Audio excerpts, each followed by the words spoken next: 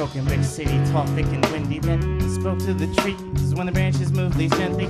Breathing ancestry like Sufis on reeds, or the luminous leaves, Africa brass green sleeves. When walking with giants on 23rd Street, shed a decade of words without use of speech. Heard mockingbirds teach lessons on improvisation, found equations on 4 AM radio stations. How the shaking sensation of caffeinated madness drove through new moon midnight. Radiant blackness, new friends who never broke the border of hometown. Boundless creative genius which is yet to be found. I heard one rainy wish, bridge and access of majesty. Knew a lightning draw whose road led to tragedy. Held a tear in my heart and an image in mind, and a sadness of fear which would not pass with time.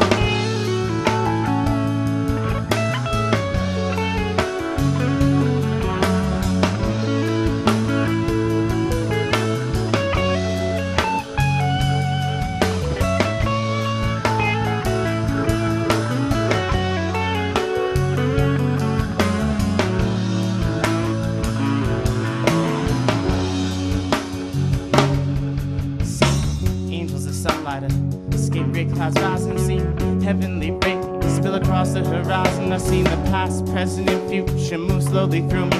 Read reflections of my soul, written by Rumi. Saw earth from above when I was 13. Once woke from real life right into the dream. Had window frames, sunrise before falling asleep. Had beauty rest her eyes in the passenger seat. I listened closely to the ocean as it whispered through rocks. I had the wind race my face at frigid rest stops. I held stone in the hand that crumbled to sand and fell back like rainwater straight to the land. Hourglass memories of time slipping away. I seen the green light grow out from the death and decay. Perseid showers left streaks across the sky. Seen life in the slideshow pass before my eyes.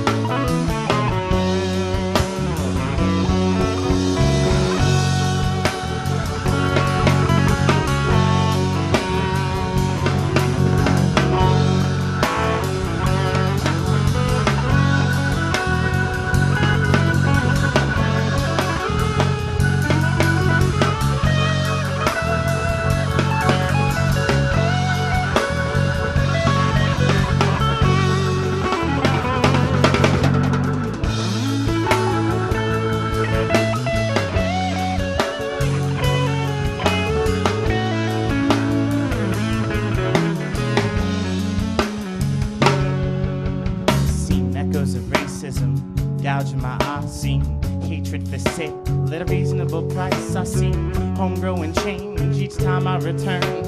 Indelible memories of a city that burned. I heard music give birth to a landslide of thoughts. I contemplated clashes as to why wars are faults. I seen buildings collapse like castles of sand, and I live in a world that I don't understand. I heard a baby grand echo off a hardwood floor.